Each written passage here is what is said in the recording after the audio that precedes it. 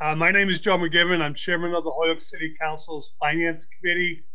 We also have Rebecca Lisi, who's chairman of our Ordinance Committee. We have a number of special guests with us this evening. We need to first call both committees together to convene both committees for the purpose of going into discussion, which I will explain in one moment. So if I could, first to the members of the Finance Committee, if you're here, please say yes when I call your name. Councilor Leahy? Yes. Can you hear me okay? Yes. Councilor Tallman? Councilor Sullivan? Yes. Yes, I'm here.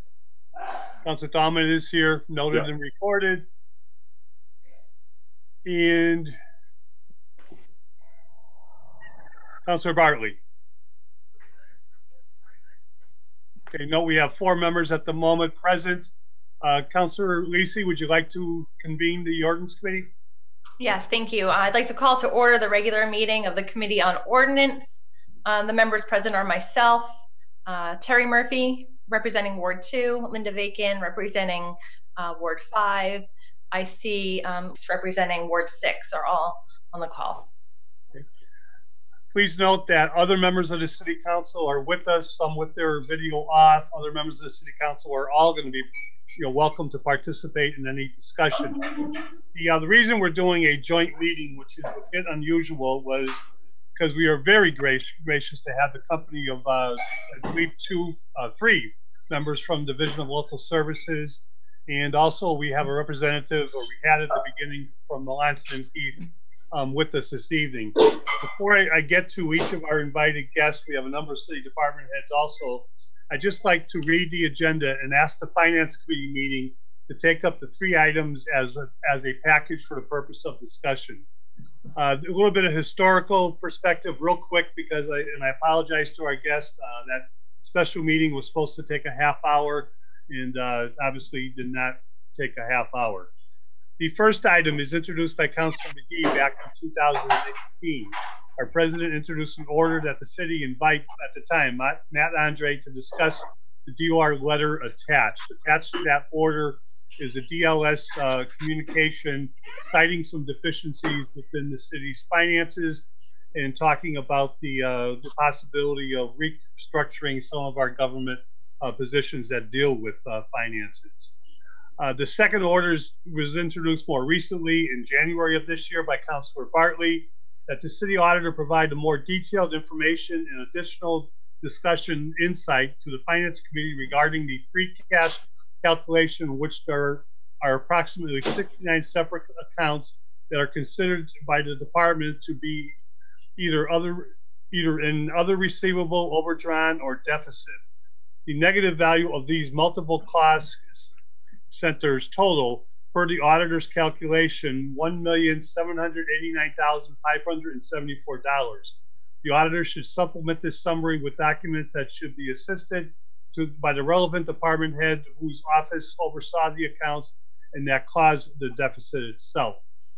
This response did come from the auditor, which we have attached. Each city councilor was given a copy of a report.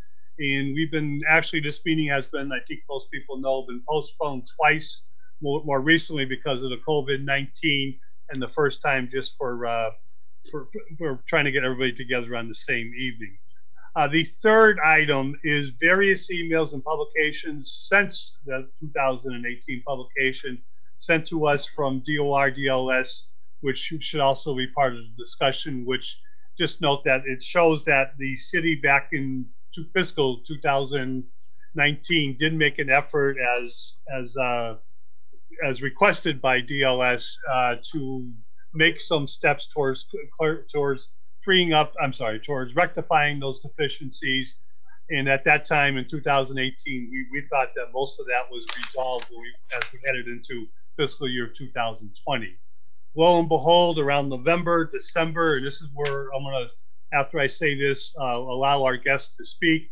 Around November, December, we typically, I think our state officials know, we typically don't see our free cash certification till October, sometimes at best, and hopefully by November. Well, in November, we had not seen anything, and that was when we first learned that free cash was not going to be certified this year. We actually were going to have a negative value. When we asked why, it led into the discussion that we're going to have this evening of deficiencies being taken care of with the $1.7 million. And thus we had no free cash, a negative free cash balance to be exact. We have that. Councilor Bartley's order is asking us, our auditor and DLS and representatives will be able to discuss that with us. Along with, is Tanya Campbell still with us? I am, yes. Yep. Okay, thank you. Just want to make sure. Representing Melanson and Heath and our auditor, Tanya Dojek, are you still with us? She's going to be in a minute, right, Tanya? Yes, I'm still with you. I was just muted. Thank you. We're not, whether you choose video or not, audio is most important. It's just if you have video, it's easier to recognize. Most people who are comfortable with Zoom understand if you need me to recognize you, you hit the raise hand button and a blue hand shows up and it shows that you're going to be available. You'll be called for a discussion. We're going to try and do this as quickly as possible, as orderly as possible. We are here to learn as a city council. We want to learn as much possible about the situation of the finances of the city. And then once and I think the 3 orders before us with the finance committee just need to be a discussion take place and possibly complied with. We then can go right into the discussion, which Councilor Lisi will be leading on the order, which is in her committee, which is about the creation of a finance director. That has been suggested for some time now by DOR, DLS. The mayor has asked for that. It is filed under my name of the courtesy of allowing that to take place, because that would be at the moment by ordinance with the issue of some possible charter changes that are going to have to be vetted out with both our law department and with the state itself. So with that in mind, would anybody like to lead into the discussion from DLS? Would our auditor like to start us off, or is there anyone who would like to talk first? And I apologize. And again, I apologize for this late start, but let me introduce who is here. And I'm looking at the audios, and I hope I'm going to get this. Joe, I'm going to suggest that we pass the mic over to Mr. Cronice. I'm sorry if I'm not saying your name correctly, but it's the Deputy Commissioner of the Department of Local Services. I believe it's Sean Cronin, and that is, you're correct, Senior Deputy Commissioner from the Division of Local Services. We also have Deborah Wagner. Deborah is the field representative of the Springfield Bureau of Accounts, and we also have Zachary Blake, yes, who is the Chief Technical Assistant to the Bureau itself. And again, Tanya Campbell, who is now on us with audio, is from Melanson Heath, and our auditor is with us also. Department heads, we have Tony DeLude from our Chief Assessor, and besides our auditor, is anybody else with us this evening? Thank you. If the Senior Deputy Commissioner could lead us, we will welcome that. And welcome to all of you. Sure. My pleasure to get it going. As you mentioned, I'm here with Deb Wagner and Zach Blake. I'm going to give a relatively brief overview of some things that Zach will get into a little bit more detail on. And unfortunately, I need to get on another call in about 10 or 15 minutes. So I'm going to do my thing, but you're in great hands with Zach and Deb. Deb can definitely get into the weeds on the free cash component for you, and Zach can talk more to the recommendations in the financial management review. So just quickly, myself, I do head up the Division of Local Services. Prior to this, for the last 5 years, I was in local government for over 17 years doing municipal finance. So this is what I like to do. What I'm going to highlight, though, is there's one sentence in the report, again, that Zach will speak to, that I think succinctly summarizes the issue before the city. And that quote is, "The mayor has limited ability to execute sound financial management practices, to coordinate activities of city departments, or to implement citywide initiatives and goals effectively."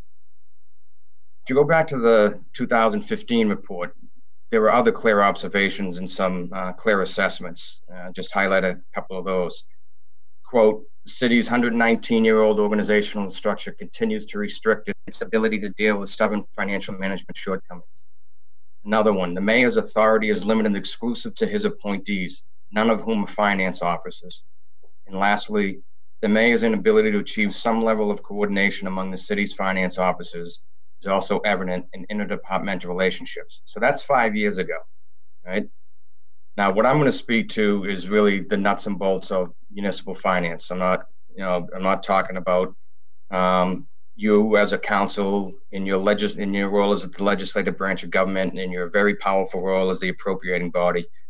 Nothing we're going to talk about tonight steps on those feet, so to speak, at all. You are the legislative branch for the city. You have the ultimate power of appropriating, which is a pretty immense responsibility. So again, none of that stuff is what we're really talking about. It's the day-to-day management of finances for the city. In our opinion, again, Zach, we'll get in this greater detail.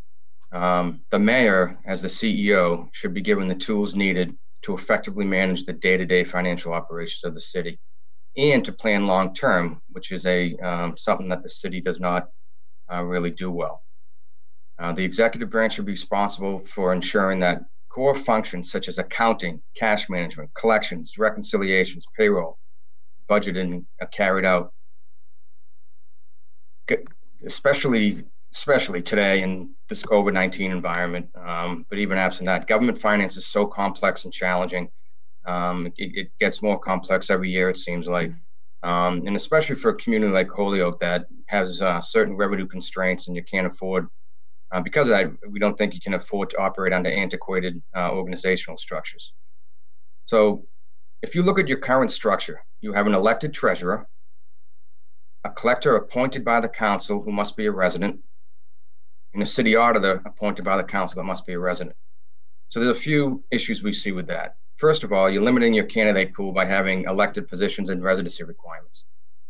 The city's best interest is served when you can hire and retain employees that have the strongest credentials and the most relevant professional experience. And you only achieve that by expanding your pool of candidates.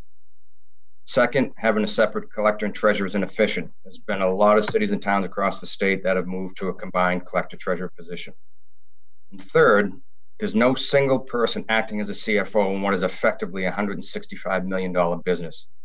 I'm not sure you could go find a $165 million business that doesn't have a truly empowered CFO. And that's really the point I want to focus on.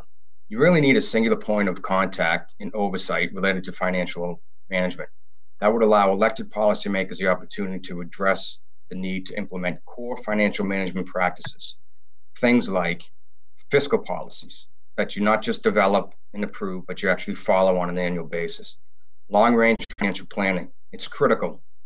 Decisions that you make today ripple through for years to come. And in many cases, once you make that decision, you can't get it back. So you need a financial planning tool to help you guide your decision-making. And capital planning. And I say this when I speak to folks like yourself, that communities have a moral obligation for maintaining their capital infrastructure, whether it's parks, playgrounds, schools, police stations, fire stations, water source systems, whatever it is, you need capital planning. And then lastly, if you pull all those things together, you have a nice, transparent budget documents for your residents who are paying the bills. A common trait of well-run municipalities is financial planning, as I just mentioned, and those that do it well have a strong CFO. And this is why we recommend that CAFO position, or Chief Administrative Finance Officer. That position would bring together the siloed financial management functions of accounting, assessing, treasury collection under one centralized framework. That person would also be responsible for long-term financial planning that currently doesn't exist in Holyoke. So in addition to my role at DLS, I also served in Lawrence as the fiscal overseer, and currently I'm the fiscal stability officer in Lynn and Methuen. In my experience in Lawrence and Methuen, I can speak firsthand to the great value that a CFO, or a CAFO in this case, actually brings. And Springfield's another great example of what a strong CAFO can do for a community. So in both Lawrence and Methuen, there's a strong CAFO that lead a Department of Administration and Finance, and each of the division head reports to him or her. He or she is appointed by the mayor, and all the division heads are appointed by the mayor and the CAFO together. The strong CFO structure played a huge role in their fiscal turnaround and shows how a very simple concept, a centralized, team-oriented financial management team under the executive branch, can bring significant positive change to a community. In Methuen, this is, I want to say 18 months ago, 2 years now, give or take. Under the old structure, they had a city auditor appointed by and reporting to the city council, and some issues came up that really proved to be a leading cause of their financial management issues, including a $4 million budget deficit, which brought to them the ability to deficit finance and me as in my role as a fiscal stability officer. They changed the form, they changed the structure now, and there's a CAFO that serves as a centralized financial manager, and she's responsible for all aspects of municipal finance. The day-to-day stuff that most people don't know goes on in the different offices, which are critical. They also made a move to take accounting out from the council. It was the city auditor, and moved it to the CAFO responsibility. And getting toward the end here, change can be hard, especially in an environment like this where there's 8 million things going on and everybody's going in crazy directions. But this is something, as odd as this might sound, in this environment, I think it's pretty timely to step back and really think. And again, what I'm talking about, what the team here is talking about, is the day-to-day core financial management items that shouldn't be politicized. We're talking about accounting, GL system maintenance, collecting taxes, managing cash flow, the fun of reconciling bank statements, paying invoices, paying employees timely and accurately, opening, closing fiscal years, all the stuff that to most people that's boring, but municipal finance people, that's the core day-to-day stuff that keeps the city functioning. And with a CAFO, we believe that the city would be able to benefit in a few ways. One, you'll have a budget process that should commence with a multi-year revenue and expenditure forecast and ends with a comprehensive and transparent budget document so that you as councilors have an easier time understanding where the money's coming from, where's it going, along with the taxpayers. You can get a capital plan that just isn't a spreadsheet of desired projects from department heads, but rather a financially sound plan predicated on a prudent debt management plan over a 5 or 6 year period. Minimally, you'd get quarterly budget reports so everybody knows what's going on in the current fiscal year. You'd have collective bargaining agreements on and all other contractual obligations costed out for you before you take your votes. Again, none of this would impact your ability to appropriate. You're the legislative body and none of that would change. You'd be able to continue to debate and decide the weighty issues around resource allocation. I always joke that the easiest part of budgeting is math. The hardest part is allocating the resources because there's never enough. And you're also responsible for ultimately setting the tax rate. You go through the tax rate setting process, the classification process. So what you spend ends up impacting what your tax rate is. So just to conclude, and then I'll turn it back to the council. And if you want, Zach and Deb can go from there, or you can ask me a few questions, however you want to handle it. But to conclude, again, we really hope that the city takes these recommendations seriously and moves forward to implement them. I know none of them are easy. Centralized finance department led by a CAFO is proven, not just in Massachusetts, but around the country, as a organizational structure that can positively impact the municipality. Again, under your current structure, you have a $165 million business known as the City of Holyoke, which is financed with taxpayer monies without a financial leader. That's the opposite of what is expected and what's possible in the 2020s. To chart a financial course for the future, the buck should stop with the executive branch that is led by the strong CAFO within an organizational structure that is void of questions of responsibility and accountability. So again, with that, I'll close very, 30,000 feet above sea level. Zach and Deb will get into some of the particulars, especially around the negative free cash, what happened there. So I'll stop there and see if you have any questions of me. If not, it's your committee. Deputy Commissioner, your words are well spoken, and we will listen, keep an open mind, not just this committee, but also with the ordinance committee when we start talking about the possibility of some initial steps towards changing some of our structure. We have a lot to vet out in that area, and I think I've been around for a while, and for 30 years I was spoiled by the city auditor that I called the magic man, Brian Smith. And Brian certainly could do wonders with budgets and keep everything in line. Brian is no longer with us. We have a new auditor. I call her the new sheriff in town. She's gaining experience quickly, and we look forward to working with DLS and to working with the number of our department heads who I believe collectively do a great job. But thank you. Are there any questions for the Deputy Commissioner before we go on to our next speakers? I see none. Thank you, Deputy Commissioner. My pleasure. Thanks for having us. And Zach or Deborah, did you want to lead in or take the ball? Yeah, Mr. Chairman, I can take the ball from here. Thank you very much for inviting us this evening, and members of the City Council. It's always a pleasure to be in front of groups like you to communicate the work that we've done within the communities that we've seen. If it's okay with you, I have about a half dozen slides that I'm going to walk through. And so I'll be sharing my screen, and then Deb Wagner will be doing the same. I'm going to speak to the financial management update that we provided the city back in February, and Deb will go into more details about what is free cash and how it's calculated, and the specifics to Holyoke, if that is okay with everyone. That's fine. That would be welcome. Just bear with me while I get this started.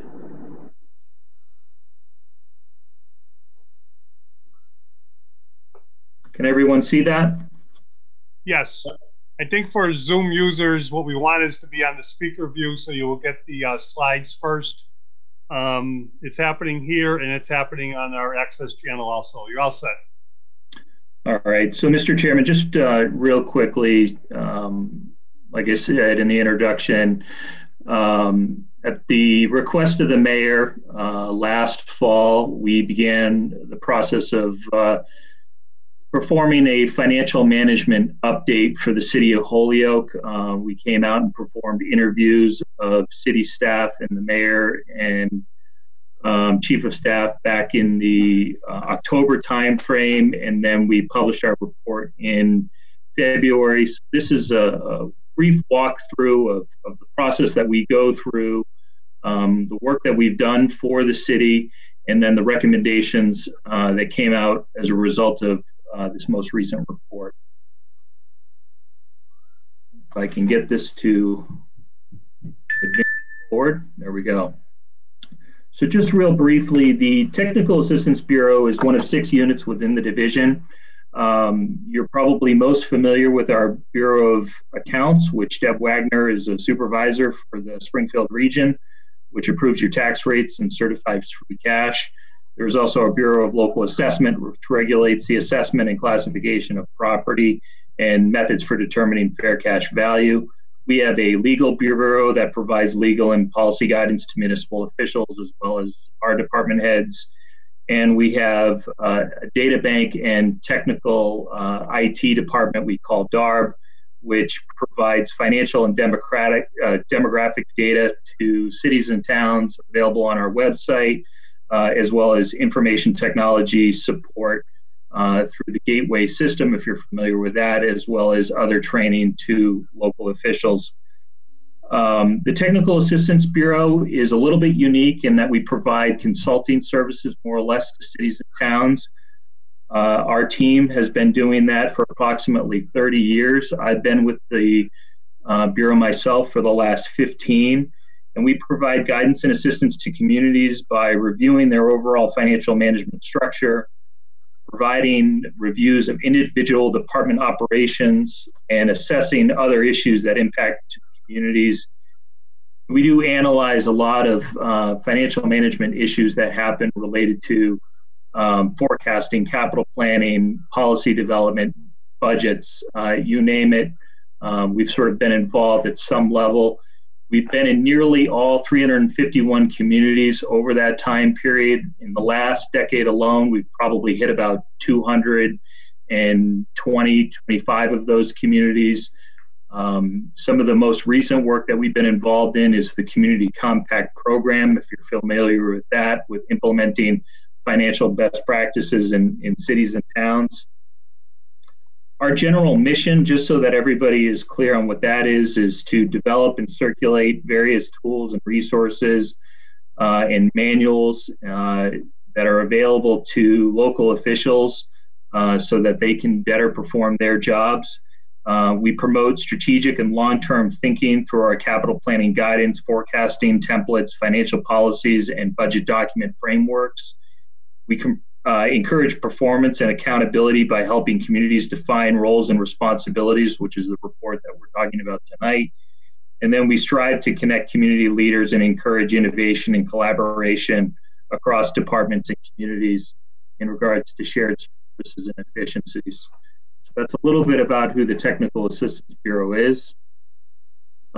Just taking a step back, this report that we're talking about tonight was delivered in February of this year, but this is the third such report that we've offered to the City of Holyoke, dating as far back as December 2007.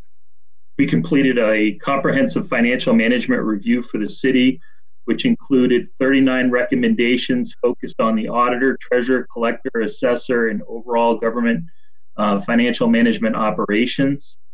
We then returned in March of 2015 to deliver a more focused review on the financial management structure for the city, where we offered an additional 6 recommendations discussing opportunities to create efficiencies and centralized financial management operations across city departments. And then most recently, this review that we did was really focused on success of implementing those previous reports and recommendations, and then addressing any ongoing financial management concerns. And in this review, we offered 4 recommendations. I should tell you that all 3 of these reports are available on our website, mass.gov/DLS. If you go there, there is a link to assistance for financial management, where you can go and download any and all of these reports and review them yourself. Collectively, they offer a lot of information, both historical and present on the city's financial structure and condition. This report itself, the February report, offered a brief background on the city and then commented on some of the current challenges that are going on. Again, this is a summation really of 2 other reports that we did historically, so it is not as comprehensive as those other reports are, but many of the challenges that we saw in those previous reports still existed today, so we just merely highlight them here. I'm not going to go into the specifics of the City of Holyoke. You all know this community. But simply put, as Sean mentioned, a nearly $160 million operating budget, a mid-sized city of nearly over 40,000 residents. It is a council-mayor form of government. And as Sean mentioned in his opening remarks, it is a disjointed financial management structure as we see it, with a council appointing the collector, assessor and auditor, and the treasurer elected, while the mayor is really responsible for only appointing the remaining department heads. So in terms of the current challenges and diving into that, again, there's more detail in the previous reports. We just wanted to simply highlight them here. But Holyoke, it can't be understated enough, faces significant revenue constraints really due to Prop 2.5 and the limits that are placed there and the ability to raise additional revenue. That, coupled with its economic development challenges that you are all very familiar with and understand well, make it very difficult for this city to provide for the services that it desires. You couple that with what we termed as a disjointed, antiquated financial management structure. I think I can't off the top of my head, recall any other cities of this size that maintain that structure today. So it is unique in that way. And part of the issue with having a structure such as that is the inability that Sean talked about to really enact meaningful financial policies, to develop strong long-term financial forecasts, to develop comprehensive capital plans, and to coordinate all of those into a meaningful, transparent budget process. And so we talk a lot about the lack of financial policies in the city related to debt, reserves, as well as more procedural ones associated with reconciliations, etc. Some progress has been made, and I'll speak to that. But there is an overall need for coordination among the finance-related departments, and I commend the mayor and chief of staff for beginning to hold regular financial team meetings, which is sort of the first step in making that happen. As far as this report's recommendations are concerned, and again, these are building off of the previous reports. I'm not going to go into those previous recommendations in detail. I would encourage you all to review those recommendations, but these are building off of those recommendations from those reports. The first of those is to establish a chief administrative and finance officer position that Sean mentioned. This is somebody who would be appointed by the mayor and have responsibility for supervising the financial management related offices of the auditor, the treasurer, collector, and assessor, as well as department heads. This person would be responsible for developing the financial forecast, for producing the capital plan that I talked about, and helping to develop a transparent budget to be presented to City Council for their review and appropriation.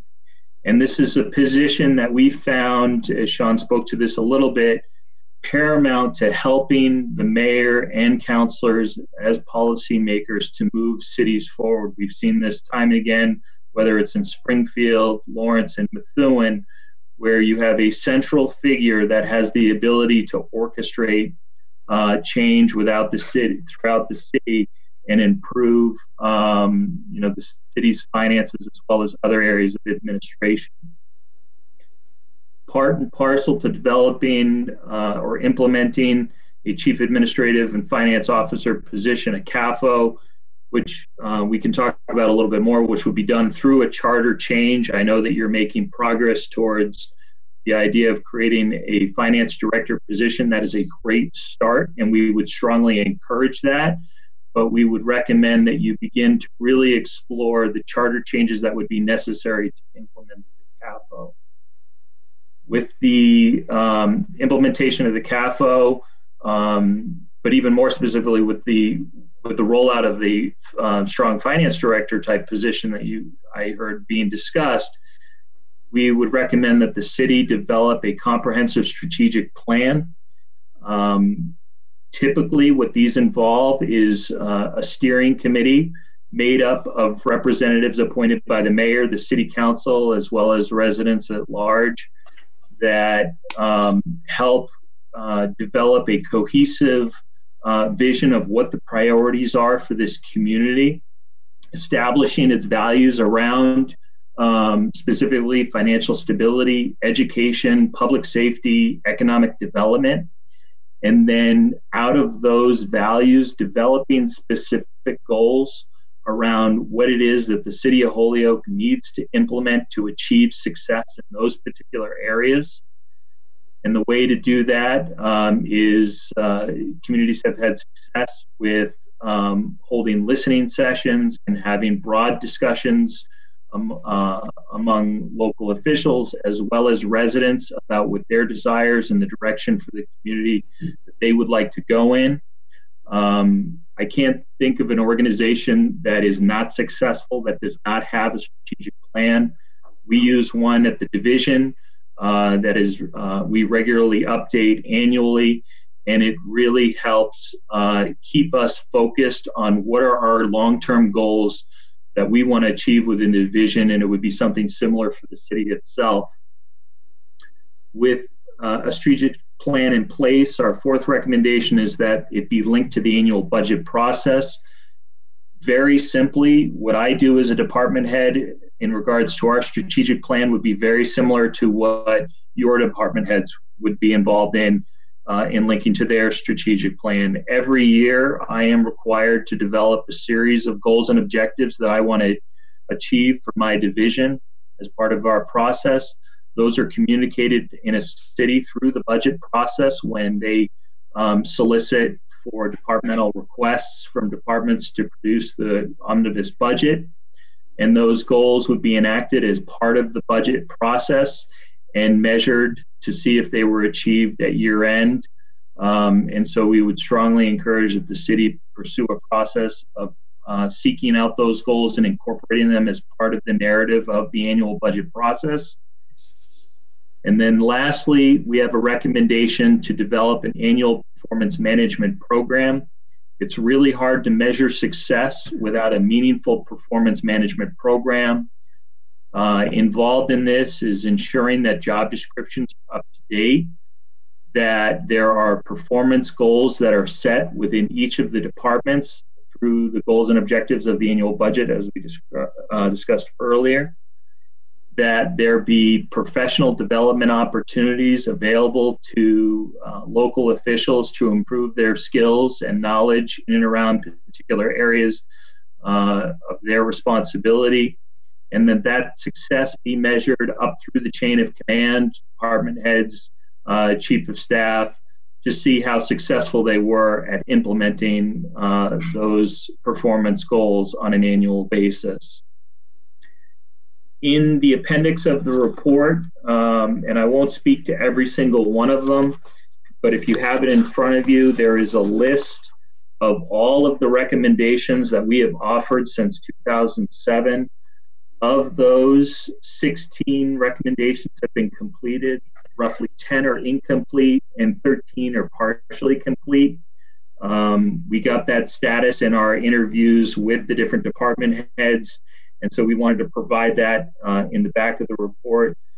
I should say overall that there has been a lot of success in the city in implementing many of the recommendations since our 2007 financial management review. That was a different period, and it's I'm always glad to see progress being made, but that doesn't mean that there are significant hurdles that lie ahead. And I think an example of the challenges that you're facing can really be shown through what Deb is going to talk about in the certification of the free cash and the issues that revolve around that. But just before she gets to that, I just wanted to leave you with this. This is our famous Venn diagram that we preach to all the local officials out there, that in order to be financially successful, every community needs to develop documented financial policies that are agreed to by the mayor and the city council, that there be a comprehensive capital plan in place, that the city annually develop and adjust a long-range forecast so you know the impact of decisions that you're making today, and that all of that feeds into a very transparent budget document with detailed narrative describing the goals, the vision, the goals, the objectives, and the challenges, as well as metrics the city is measuring its success by. And with that, I can hand it off to my colleague, Deb Wagner, who's going to speak about the free cash process, if I can. Yes, Zach, thank you. Deb will be right with you. I just want to make a couple quick observations and lead into what I think we can do, what we need to finish up the finance part of this, financial committee part of this discussion, and lead it right into the ordinance committee, where the points made by the senior deputy and made by Zach are well taken. And I want to thank both of your comments, because each of you recognized through your comments that our city is unique.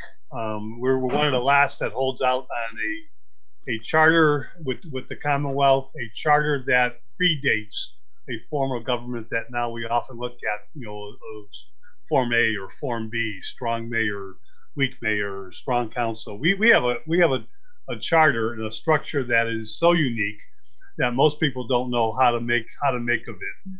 And yes, we've talked about this, not just 2007. I was around in fiscal year 92, fiscal year 91, when we had a finance control board. We at that time welcomed the finance control board from the state because we knew we had to make improvements. And eventually that led into our stabilization fund. It led into a lot of better practices with the way we do our financial oversight and so forth.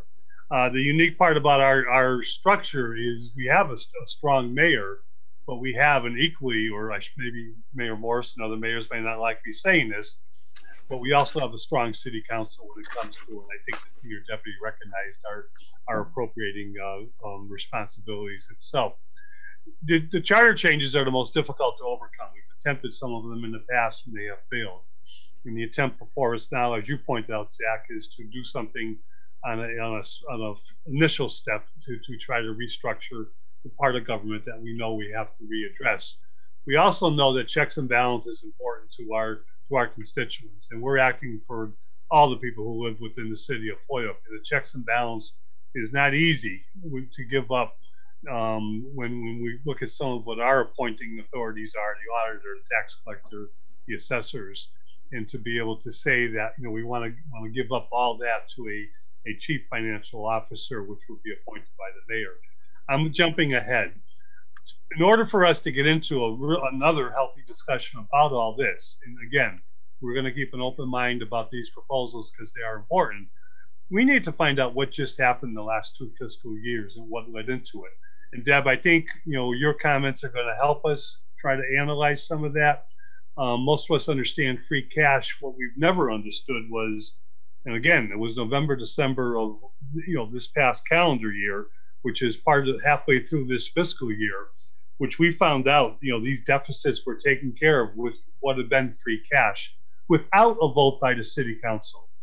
And we're well beyond that period, that initial, 2 week, 1 month, 2 month, period of when the fiscal year started, when traditionally some of these deficiencies can be addressed and free cash is adjusted and then certified. We have never voted on that $1.7 million that was used. We were told all we have left to do is to identify some additional monies, which we're grateful the state allowed us to raise through what was a good year in the single family home sales market to allow us to have some type of money to get through this fiscal year. We're curious as to a lot of those deficiencies were within the police department. Some of those identified deficiencies were within the school department, and they were within grants that are ongoing grants that are reoccurring each year. So we need to understand that what happened this year. We need to understand why the $1.7 million was used without the city council voting on it. Tanya Campbell is here from Alliance and Heath. They do our audit. Tanya, I know you're going to tell us that we're almost closing the books, I think, and which is good news because there's been years where we don't close the books as timely as we should. And actually, I don't want to say timely, but we should be a lot more timely. And we want to get into those positions. But we need to, please, and I'm repeating myself, Deb, if you could lead us into these orders, then we'll turn it over to the ordinance committee to take everything that's being said this evening so far, the next step. But Deb, I'm sorry, I'm really repeating myself. Could you get us, to the next step here? Well, I just want to preface my comments with, in this age when we're using so much technology, there's a chance I may have a problem with my presentation, but we'll see how it goes. I think I dropped off our VPN and got back on, but it just means I may need to reload my presentation. So let me share my screen. Deb, with whatever you just said, you're far ahead of us, so don't worry. There you go. It looks good with us on Zoom, and I'm waiting to watch. The access channel is a little bit behind. It just popped up on the local access channel. Okay, so I just want to give a brief overview of what free cash is, how it's generated, how it can be used, why it's important, and how free cash is created. So first, in terms of what free cash is as a definition, it's unrestricted available funds for appropriation by a majority vote of the legislative body. And in Holyoke's case, that's the City Council. It's certified July 1st or sometime after that based on the June 30th balance sheet, which reflects results from the prior year. We don't allow appropriation of free cash until it's been certified by the Director of Accounts. Free cash, once it's certified, expires the following June 30th. And we request or hope that people use it as a non-recurring revenue source, and so generally speaking, to not fund operations of a city or town, but to use it for things that are one-time costs, like a capital plan and things of that nature. Just a brief overview of where free cash comes from. Basically, free cash is everything that's a positive variance to your budget, whether it be revenues or expenditures. So, and when free cash certified is greater than the amount that you use, that balance becomes the basis for free cash of the next year. So that creates free cash. When your actual revenues are greater than your budgeted revenues, that creates free cash when you collect more money than you planned on. When your budgeted expenditures are greater than what you actually expend and encumber at the end of the fiscal year. So meaning that if you budgeted an amount to be appropriated in a certain department and they don't spend all of it, those funds appropriated turn back to the general fund and become part of free cash. And when your outstanding property taxes of the prior year are greater than the outstanding property taxes in the current year, that means you've collected more from other levies of other fiscal years, and so that creates free cash as well. Free cash is important to cities and towns because it's an available fund that can be appropriated for any legal spending purpose, including to reduce the tax rate. And I'll get into that a little bit more as regards the comments that Councilor McGiverin made regarding using the free cash without appropriation by the council, because what the vote was taken involves that. Depletion of free cash, particularly to balance annual budget, endangers future spending plans if it's not regenerated. And that goes to what we were saying. We don't like to see free cash used for operations, because if a city or town's budget becomes dependent on having free cash to balance their operational budget and then they don't have it, that can cause a structural deficit. Drawdown on reserves can also negatively impact communities' bond rating. Bond rating agencies look at your reserves and factor that into the score that they assign a city or town. And retention of free cash or creating free cash allows cities and towns some financial flexibility. It allows you to have a good capital plan, and it instores confidence in the residents of that city or town. So basically, I'm going to go briefly through what the formula to calculate free cash is. And the free cash calculation is done by the Division of Local Services. It's not done by the city or town. So the beginning point is undesignated fund balance. And undesignated fund balance is the starting point for free cash, because it's the account to which all of your revenues and expenditures are closed out at the end of the year.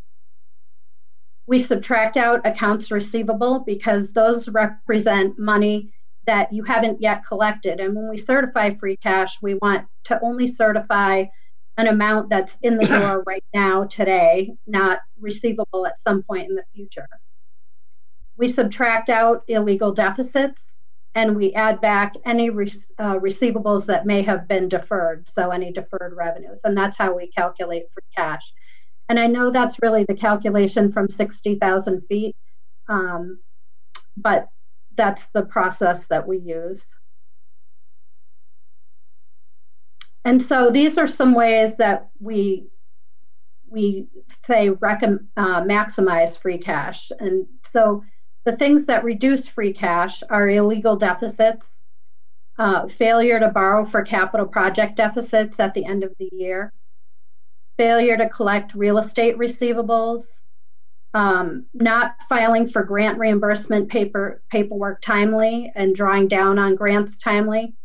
And then also we deduct out from the free cash calculation any receivables and cash variances, reconciliation variances. So I'll go now to the City of Hoyoke's free cash calculation. This is where we may have some problem linking to the other. There it is, okay. And I don't know how well everybody can see this, but in the City of Hoyoke's case, for the fiscal 2020 certification, the undesignated fund balance that we started with was $1,703,355. And then, as I mentioned before, we subtract out receivables that aren't yet collected because they're not in the door yet at the end of the fiscal year. And then we subtract out things that are illegal deficits, and the name is kind of nefarious for what it is. Sometimes there are grants that are in a deficit position, and sometimes there are appropriation deficits. And here for the City of Holyoke, and there's actually a second page, are all of the items that were in deficit. And so what we did for the purposes of this meeting are color code them so that you can kind of see what they are. The gray area is, these are refunds due. These are amounts that may be in credit balance that might be due to back to the taxpayers for overpayment. And these other ones in yellow represent grant deficits that are in a deficit position where a grant may not have been drawn down on a timely basis. All of the items with an asterisk next to them are grants that have been in deficit for the exact same amount for 2 fiscal years, indicating that the grant was probably overspent and it's a structural grant deficit. So what we did is we requested that the City of Holyoke raise these and fund them because the accounts need to be made whole. So that's what the yellow items are. And then going to the second page, you had one capital project. Can I ask you a question? Sure. The chair recognizes Councilor Leahy. Thank you, Joe. So basically the reason that what Joe was talking about earlier and why we were down, I think it was $1.7 million and change, is because of the way that we accounted for grants. Is that correct? It's because money was spent that are reimbursed by grants, and the grant was either not drawn down timely by June 30th, or it wasn't, the paperwork wasn't submitted timely. I'm not sure what the reason is. From our perspective, we see those at year end. When I'm done my presentation, I can discuss a little bit about a meeting I had with some people from the finance department regarding the prior year's free cash calculation and attempting to reduce the number of deficits that you would have in a fiscal year. So again, the DPW fleet account, that was a capital project deficit that wasn't borrowed for by the end of the year. And then all of these are agency fund accounts. They're some scholarship accounts that were spent into deficit. And then the dental health trust fund, that's where you pay for you have your dental health, your dental insurance. And that was spent into deficit by $196,000. Off-duty police detail, those are police details that the city hasn't yet collected the money from the town that owes or the entity that owes the money for the detail. And then the gray items at the bottom, again, are variances and reconciliations that are not identified at year end.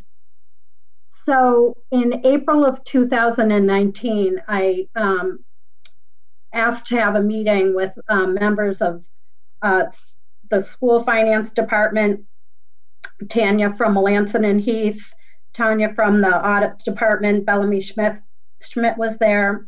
Your field representative, Matt Andre, was there from the Division of Local Services, and Anthony Soto.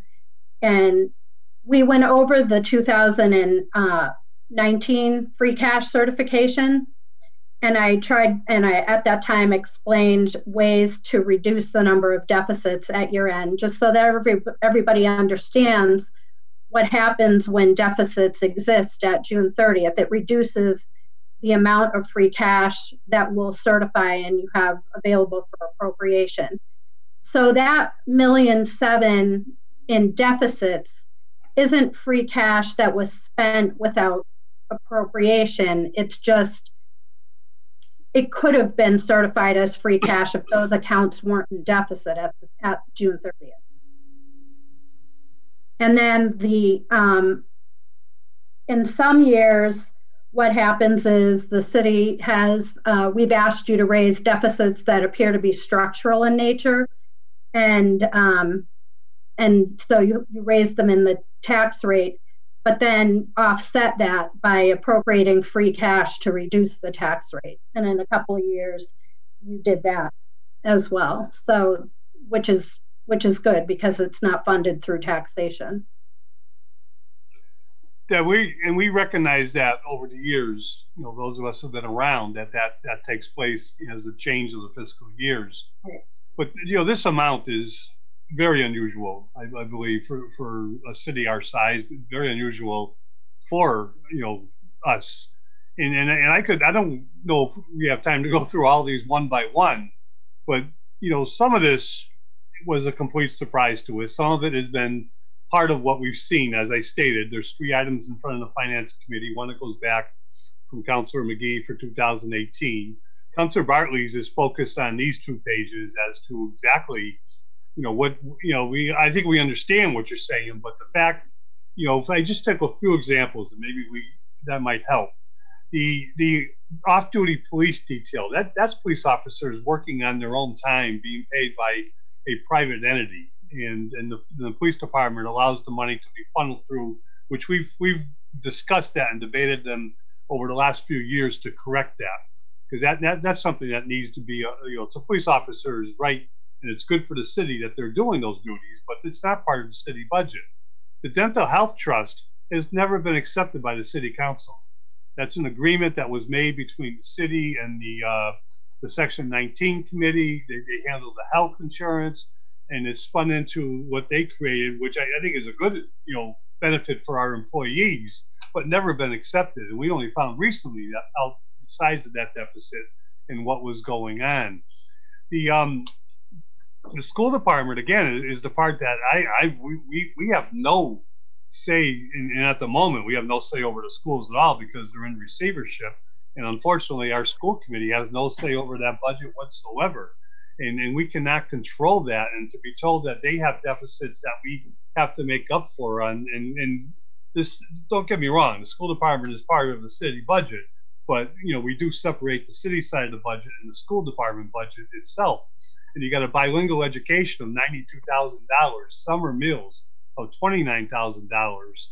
Focus on early literacy is a small one, but these are just a few examples of what's going on here.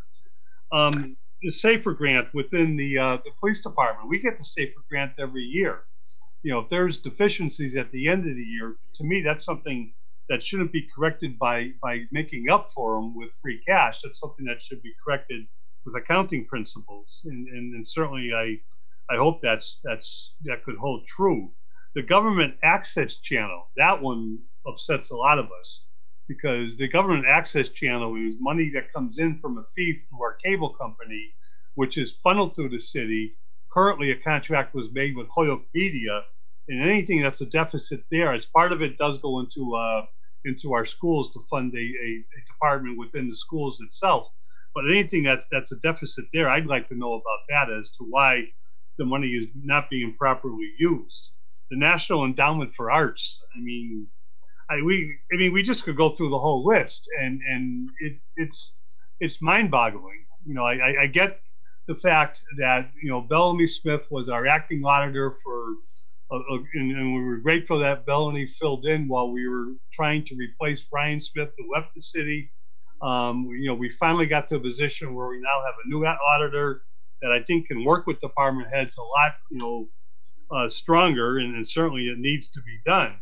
But again, $1.7 million of what, and you know, I'll be the first to admit that the city uses free cash the wrong way. I mean, we went for a decade or so where we used free cash is, you know, strictly to try to fund our capital outlay needs, and that to me, I think, is what DLS has always said: one-time expenditures. But over the years, we've had to use free cash to take care of operating expenses, and that is one of our problems, and we admit that, and one of our areas that we're trying to become stronger in. But to find out in November, December, without any vote, without any chance to have input on any of these deficiencies, that $1.7 million is gone is hard to it's hard to swallow. It's hard to try to understand, you know, why all of a sudden, like overnight, that happens. Is there? Am I missing something? And I don't know if Councilor Bartley is with us. He's the maker of one of these orders, and Councilor McGee, or if any other councilors want to chime in. But we've only had this 2-page list since around November, December, you know, before us, and we had to make some quick decisions, as I stated earlier. And we're grateful, you know, to work with DLS. We're grateful to work with this. We have to work with the state. We want to, but you know, the city council was caught completely off guard, you know, on some of these issues. Well, I just want to be clear that this is not free cash that was certified and used. These deficits reduce what we certified for free cash. And what I stressed at the meeting that I had, the reason I had the meeting I did was, I think sometimes when people understand the effect of not applying for reimbursement timely, or a flaw in a process, I think once they understand the effect that it has, it is more meaningful in terms of the processes that are implemented. So I was hopeful that by sitting down and explaining the process to everyone, that the deficits for this calculation would be less than they were the prior year. I think the important thing,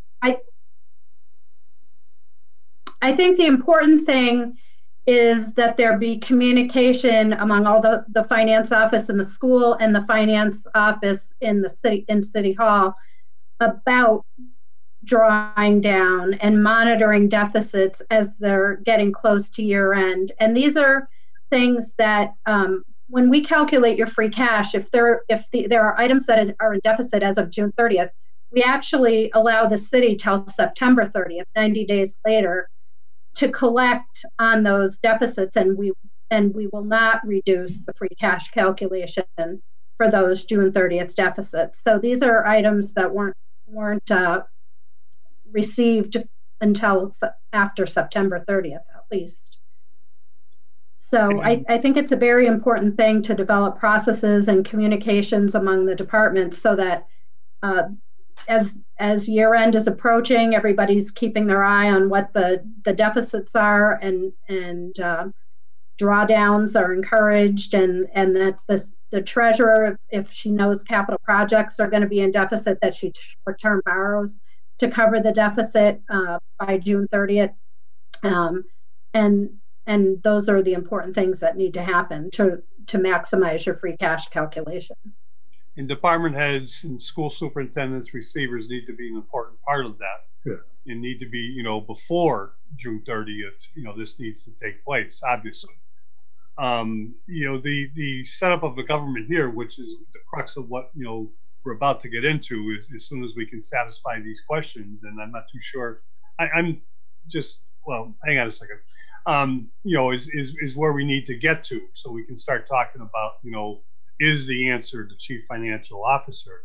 I talked about checks and balance. Right now, Hoyokers look at the mayor as the chief financial officer of the city of Hoyoke, who oversees all these departments, even the departments that the city council appoints. Now, some people will argue that, and we'll put that aside for a minute to try to keep going forward. But again, you talk about, June 30th, July, going into August, and maybe September sometimes. November, December, to find this out is what happened to the city council. And we have a lot of questions. And unfortunately, our new auditor, is at the point where now I think she's starting to understand this. But at the time, when this was happening, and your meeting with Bellamy Smith, who was the acting auditor, was timely to a point where I think it hurt a lot of us in terms of being informed as to where we're going.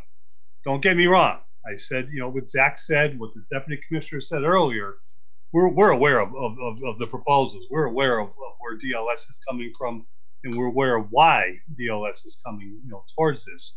But this year was a complete surprise. And then when we found out in December, that these deficiencies were things that many of them could have been resolved at the department head level.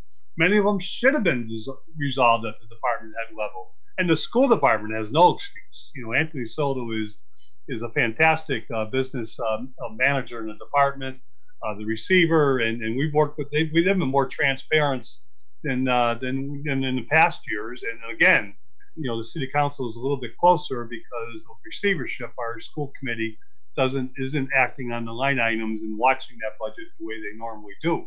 So there's a lot that plays into it, and this leads into what I want to hear about is if we do change the charter and change the structure of what most communities are done with a combined deputy tax collector treasurer with a chief financial officer, are we giving up any checks and balance that we have? But I don't want to get ahead of myself, and I apologize. Let me see if I can change this. I can't tell with the way the screen is, Deb. Are there any city councilors? Yes, I'm sorry, but I see Councilor Sullivan's hand. Councilor Sullivan and then Councilor Leahy. Please open this up for discussion. Okay, thank you. Deb, could you tell me, now free cash got certified in 2018 and certified in 2017. Why are things like, if it was certified then, why wasn't like the Essex emergency demolition, $94,000? Why wasn't this identified in any of the previous ones? It may not have been on the balance sheet at that point in time. Well, not on the balance sheet, where would it be? Well, had the Essex emergency happened by then? This happened, I don't know what now, Joe, maybe you can help me on that, 5 years ago? It's as pointed out, some of this goes back to 2007, but the size of these deficits, and I'm losing a lot of video stuff here, but the size of these deficits have been more the past 2 years or 3 years, Deb, I think, where we're starting to see. And again, if you go back to Councilor McGee's order, it looks like DLS, DOR, and the city came to an agreement about $300,000 was going to be part of fiscal year 19 to resolve some of this. And some of us were under the impression that took place, and now it appears that it didn't take place. Right. And well, no. So the Essex, we had you raise, I believe, some of it last year. I don't obviously have the certification from last year in front of me, but there, when there's another amount that's on the balance sheet as of June 30th this year, we're going to reduce the free cash calculation by it again. The issue may have been that you had enough free cash, and we did hit the free cash for it, and it didn't cause you to be negative. We only see these deficits when the free cash paperwork is submitted by the auditor at the time of the free cash certification. So it takes us about. When was that this year? When did you see? I would have to look, but because Hoyoke relies on free cash to most of the time to set the tax rate. You didn't have any this year. We turn your free cash certification around immediately in less than a day, usually, or a day. So if it was whatever the date of certification it was probably the day before that was submitted. We make the City of Hoyoke's certification because of the priority that you need to use usually funds from free cash to balance your budget or set your tax rate. We make it a priority to certify it every year. Okay. It's more expeditious. Pardon? Councilor Sullivan, are you also? Yes, I'm here. Yeah, I'm not even close to done yet, okay? Okay, I see Councilor Tallman wants to speak. Councilor Lisi, I already recognize that the next person will be Councilor Leahy. And Joe, I'm sorry to interrupt. Tanya Campbell also had her hand up. Okay, I actually have got that, Tanya. We're going to get, Councilor Sullivan, can we interrupt with Melanson Heath for a minute? Yeah, go ahead. Okay, thank you, sorry. No, that's fine. I just figured I might be able to answer some of the questions and talk about a few things. So the Essex emergency demo, that deficit of $94,000 was a reduction of the city's free cash in 2018 as well, the same exact amount. And something else I just want to point out, you were discussing the fact that $1.7 million in reductions, which although is very large and really shouldn't happen. The city has had, in 2018, there was $2.3 million of reductions. In 2017, there was $2.1 million in reductions. So that's not an abnormally large number for the city the past few years, although it is definitely something the city should work on resolving. Part of the issue is your undesignated fund balance, as Deb was talking about. That's the starting point for your free cash. So in your general fund, at the end of 2017, that number was 4.4 million. If you take that and you deduct 2.2, you still have free cash.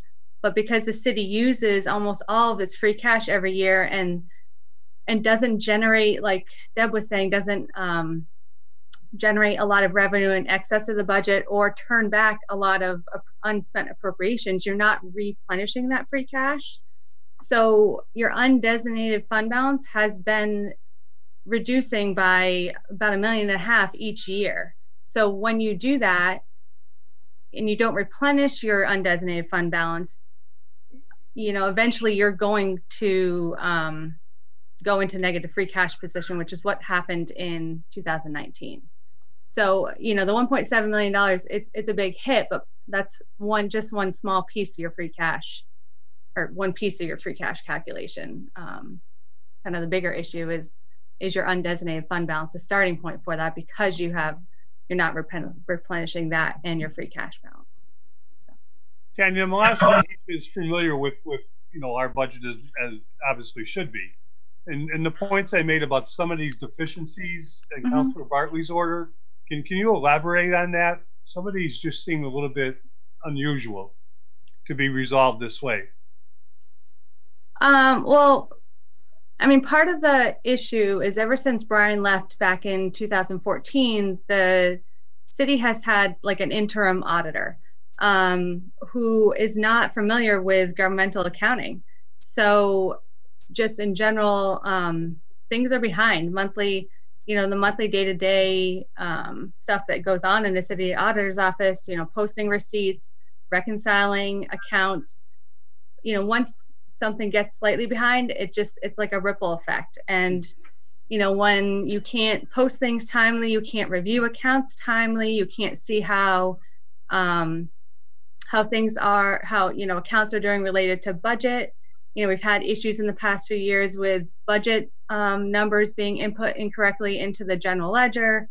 When you don't have accurate financial information in the general ledger, you can't properly monitor, and you end up with these kind of issues where, you know, a revenue, you know, these might not be complete all overspent grants. It could be a revenue got misposted, but because nobody's looking at it and monitoring it with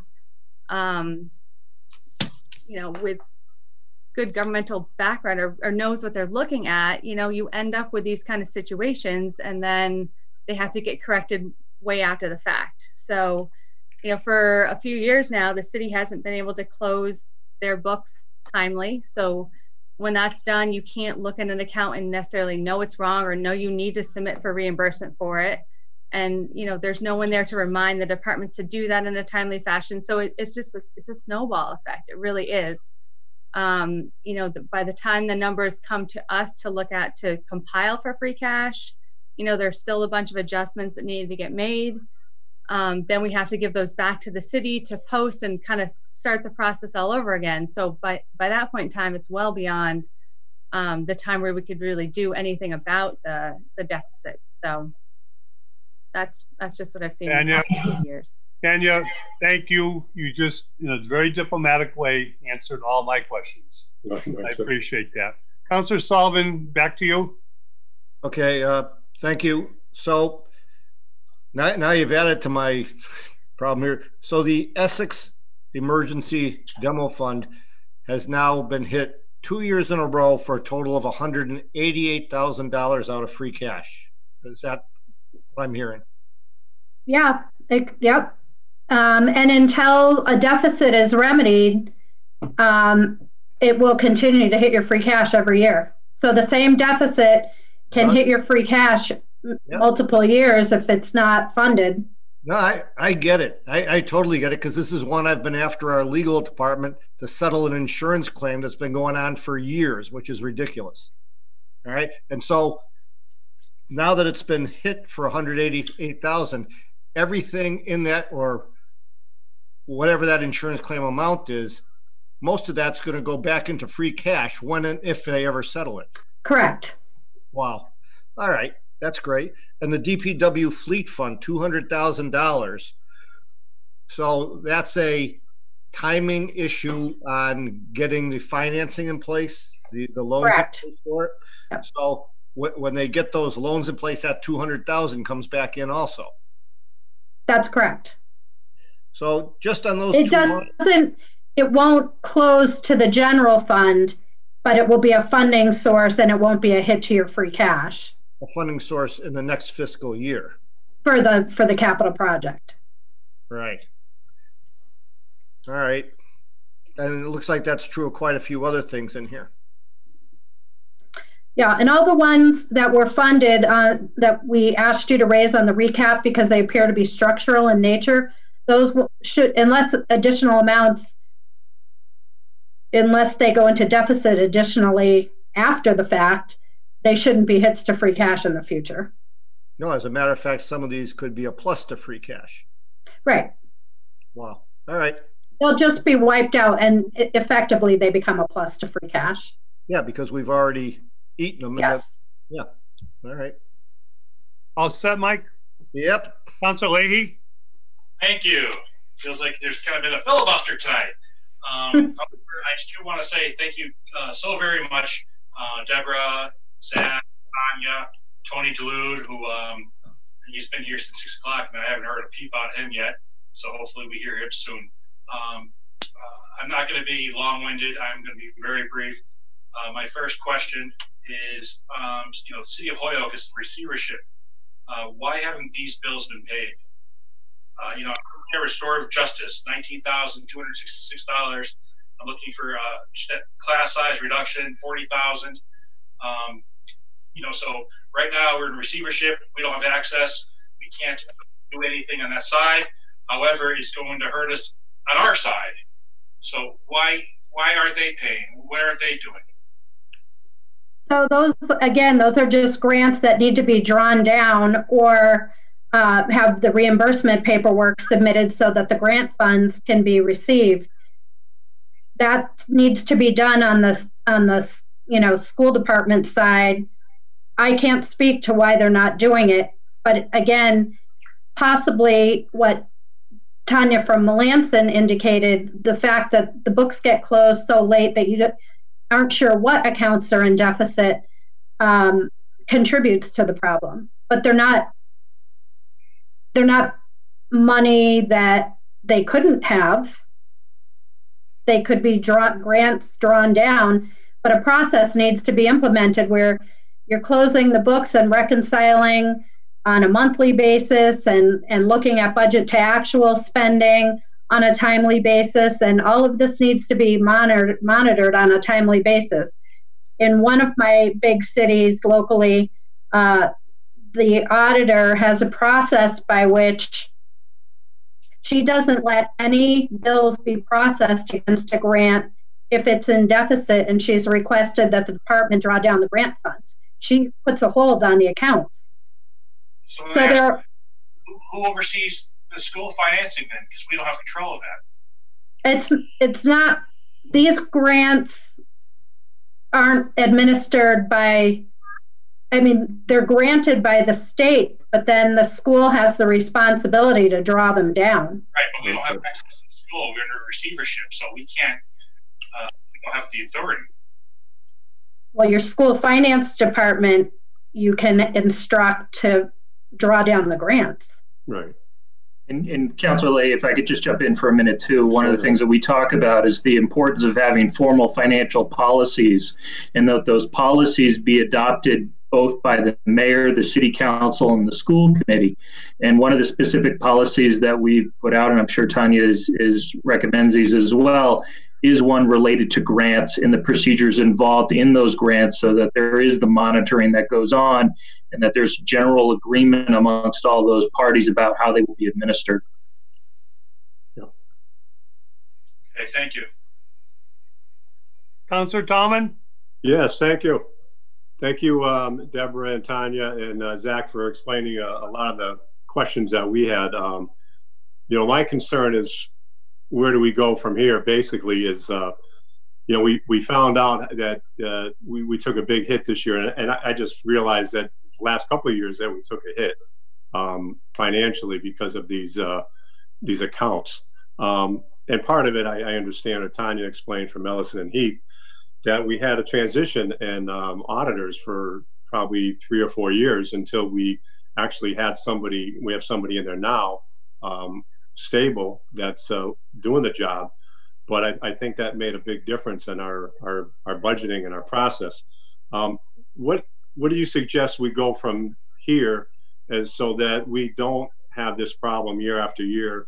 You know, you stated drawing down the grants, but how else can we take care of the situation so it doesn't happen year after year? That could be to any one of you. Well, I think as Zach Yep. I think as Zach indicated, good policies and procedures around grant administrations, reconciling of accounts, and monitoring budgets is at a minimum a starting point. Right. Zach, I don't know if you have anything to add. Right. Yeah, the larger thing here is an issue of communication, right? And what we look for is that department heads be unified in understanding, you know, the issues that are going on within each of those offices. So take the capital deficit that was there in DPW. That's an issue that occurred in the treasurer's office. And until the auditor recognizes or knows that those bondings are taking place, or that financing is put in place. And so we look for regular communication, you know, what we term through a financial management team, so that they know that there are issues that aren't a surprise to anybody, that you know, the treasurer would communicate to the auditor that I have not put that financing in place, or that the auditor can remind that treasurer that financing needs to be put in place, or that there can be a letter outlining year-end procedures, like Deb suggested, and Tanya talked about, around grants and procedures involved in making sure that those deficits don't arise, so that they would impact free cash. Right, and I know you stated that earlier, that the good fiscal management, and it's a part of the city that's been in our charter for years. How the council has appointments, the mayor has appointments, and as a treasurer, you stated, is an elected position. So I can see how, you know, if you have a CAFO, that would be very beneficial to a community like ours. And as far as taking some of these issues, these financial issues that you know, aren't being resolved, and have a one person oversee everything, that could take care of you know, a year like this past year. And my concern is a year coming, because we're getting close. We have about 6 weeks left to the end of the fiscal year. you know, what happens now? Is there a way now we could catch some of these deficits before June 30th? And I know, Deborah, you stated last year we had like 3 months that we could take until September 30th to do that. How do these get paid down? Or do we have to take money from somewhere else to take care of those deficits? No, you shouldn't have to. You should just be able to know that, you know, we had the meeting with the city in April with the thought that it would give everyone a heads up on procedures that needed to be in place, you know, and it gave you from April to June to take a look at accounts, see if they were in deficit. But as Tanya, you know, from Lansing indicated, if your accounts aren't reconciled, if you aren't sure, or if all the revenues haven't been posted and all the expenses maybe haven't been posted, you know, then you're not getting a real picture until after you close, and then it's too late to do anything about it except to have your, you know, the reduction of your free cash. All of these amounts, should you, if you didn't have any next year deficits of the nature of these items, theoretically your free cash would increase by $1.7 million next year. Right, and these go back. And if you had no other deficits. Right, some of these deficits go back a few years then. Yeah, the ones with asterisks next to them go back to at least 2 years. Right. And can you explain to one? I'm just trying to figure out how the Essex emergency demo, how does that get added year after year? That 94,000. How does that work basically? I'm sorry, I couldn't hear the question. The Essex emergency demo. Well, how does that get cleared so up? Apparently 94,000.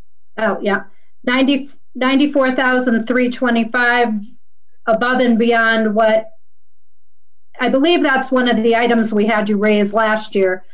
That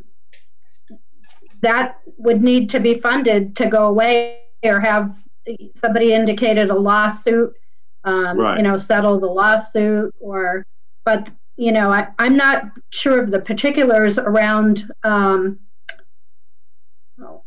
just lost my screen. I'm not sure of the particulars around that project, so, you know, that's up to the city to determine how to remedy that deficit. Right, so that'll be ongoing until it gets taken care of. That could be every year, it could be another 94,000. Yeah.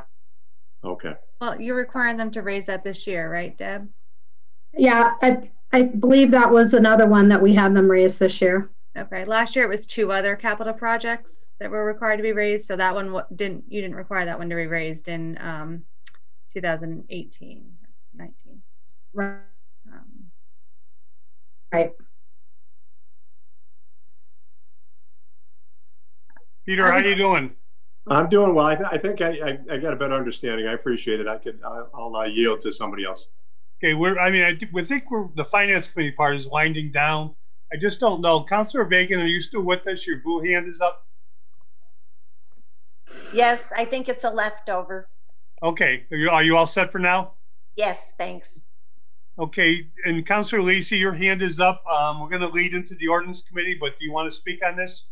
I do. I have just a few questions. The first question, Deborah, thank you. This is related to the first slide in your presentation, talking about how free cash should not be used as a regular occurrence. And is it your opinion that we are using free cash incorrectly, or a way that really doesn't benefit our ability to plan financially for the things that we'd like to do in terms of services and capital improvements and things like that? I think we lost you for a second, Deborah. So in the past couple of years, you know, the city's had to use free cash to get under your levy limit. And so that's in effect using it to balance the budget. We don't encourage that. We prefer to have you use it for one-time uses only. The reality is that it's a necessity occasionally for cities and towns to do that. Zach, do you want to weigh in? Yeah, I would just speak to the fact that, you know, we generally encourage, like Deb said, that this be used for one-time purposes like capital items, that it not be used for ongoing expenditures, because you know that you would have to rely on that free cash again next year in order to cover those costs. What we encourage communities to do is develop a free cash policy. I'll return to that talks about how free cash will be generated and how it's designed to be spent. And if it's to be spent, that there be parameters in place around what it's to be spent on, maybe percentages that it's supposed to be spent on, as well as percentages that are supposed to be reserved so that they serve as the foundation for next year's free cash. Okay, and then, yeah, so I think in general, the way the City Council thinks of its budget, when we get to, you know, the budget hearings and the actual budget meeting, many councilors are working as hard as they can to reduce individual line items as far as they can, so that the City Council retains control over the expenditures to some extent. So we don't appropriately or accurately budget for, let's just say, you know, police overtime. We intentionally have been underfunding it because we want to have the appropriating power to say to, you know, chief, what, you know, why do you need this, you know, free cash for police overtime? This is just an example. It's an example that comes up over and over again. But the way that I think we are thinking about budgeting mostly when it comes to, you know, the actual budget decisions that we're making, the City Council has, as a policy, been underfunding individual line items so that we retain that appropriative control, the appropriations control, and we rely on free cash to get explanations and justifications for why different departments are spending money in the ways that they are. So would you recommend against that sort of practice then? So take the politics aside for a minute and look at this from, you know, a 30,000-foot vantage point. What you would want to do is to have a chief administrative finance officer presenting to the council, probably no less than quarterly, the financial forecast for how the city is bringing in revenues and expenditures and tracking those throughout the year. And as part of that, they would set the foundation, if you will, for what the revenue picture looks like for the city. From that, it's, you know, really the responsibility for the city to develop a realistic, balanced budget based off of those revenue projections. And then for the CAFO to hold departments accountable for their spending and making sure that there are internal controls in place that prevent much of those deficits that you're seeing within the free cash calculation. So, you know, it's a little bit backwards how I see it today, where they're purposely underfunding the budget in order to retain some level of control. You know, I look at this as they should be developing a realistic budget and then providing the authority through some centralized figure the ability to manage the community effectively given the policies that are outlined within that budget. Mm-hmm. Thank you. And then I think it was on slide number 5 where you talked about the managing the undesignated fund balance. So from what I understand, the city puts all of its what it expects to have as free cash in this undesignated fund, and then DLS is going to certify our free cash. And so that money in the undesignated fund is really never ours until you certify it. Is that an appropriate way to think about that? That is correct. One thing that's not you're cutting out a little bit quite accurate is just me. Your revenues and expense accounts. Your revenue and expense accounts close to the undesignated fund balance account. So the city doesn't put money into it like in an attempt to create free cash. That's just by the nature of the way the operations of the city ended by the end of the fiscal year. All your revenues get closed in, and to the extent that they're more than you thought you were going to have, it creates free cash. All your expenditures get closed in, and to the extent that they're less than you budgeted to spend, then that creates free cash. If you collect more through tax revenue than you estimated that you would have on the tax rate, then that creates free cash. So all of those revenues and expenditures close to undesignated fund balance. And then once we do the calculation, it's certified as free cash and is available at that point for the city to use for any legal purpose. And one of the significant building blocks to that is making sure that you retain a certain percentage of your free cash as unspent so that it can serve as the foundation for next year's certification. So that way you have those additional building blocks that Deb mentioned. Right. So right now we are, I think it was Tanya that mentioned this, like we have been producing about a $2 million plus or minus deficit each year, and that's been drawing down that undesignated fund balance. So we don't want to draw down the undesignated fund balance because that is actually what supports our ability to have free cash. That's an appropriate way to think about that. Okay, so then from there, if we do finally, make a lot of these deficits and grants whole in this next fiscal year, that would automatically, from what I understand then, automatically work to support the undesignated fund balance because they would be closed out and they automatically go into that undesignated fund balance and provide that cushion for the free cash. Is that making sense, or is that not how it? Kind of. So that's not really how it works. So okay. Yeah. Go ahead, so Tanya. Can you just help to create the linear progression of how that would work? So if we did make some of these deficits whole and spend down the grants that we needed to, we should essentially have that money, and it's, from what I understand, it's not going into the general fund again. It would be going somewhere because we closed out these accounts in deficit. So where then does it land? So these accounts are still on your balance sheet, and they probably have different fund balances at this point in time. Because they were a reduction to your free cash doesn't mean now that they're closed out. Tanya, I don't know if you want to take a stab at this.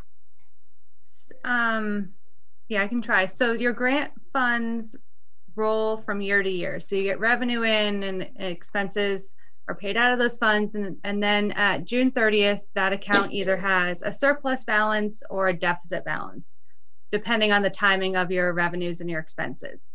So if one of those accounts that we're looking at on the free cash calculation had a deficit as of 6/30/2019, the revenue could have come in November of 2019 and made that account whole, and it might not be a deficit when you're looking at it now.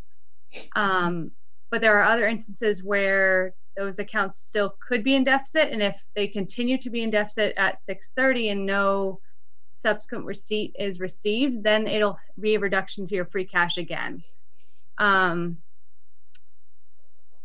Those funds are not part of your general fund, which is where your undesignated fund balance is. So those will never close to your undesignated. It just might not be a hit to your free cash calculation if it isn't in deficit. I see. So it's either closed out, like as a zeroed out. Yeah. Yeah. It never, for example, like we've already paid on the Essex House construction, demolition rather. And so the only thing that can ever happen in that case is that account is zeroed out and it doesn't create a hit for the following fiscal year. It's never going to replenish or fortify our undesignated fund. It's just going to be a wash so that it doesn't count against us. Exactly. Okay. Yes. That's true. The Essex one is a little bit different because if you collect on that lawsuit, those funds will close to the general fund because there's no deficit to cover in the Essex fund because you've already funded it. Mm-hmm. Okay. Okay, so those are all my questions for this portion of the evening. It looks like Councilor Sullivan has one more question though, Chair McGiverin. Yes, I'm going to recognize Mike, and just to the members of the Finance Committee, I'm going to suggest that we wrap up our discussion. I think most of us are interested. I'm going to stick around certainly to lead into the next order in the Ordinance Committee.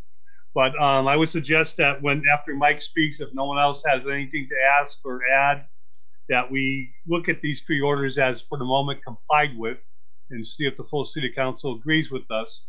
And if not, we can certainly carry on further discussion in the future. Councilor Sullivan, you had your hand up? Yep, thank you.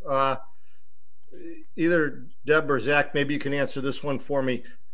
In other towns or throughout the Commonwealth, is there a percentage or an average of how much of your budget becomes free cash every year? And what I mean by this is there a dollar amount that's too high that would indicate you're either doing a really poor job of budgeting or that you're taxing too high to have that much available? Yeah, there are a number of factors that go into what is sort of the Goldilocks of free cash for a community.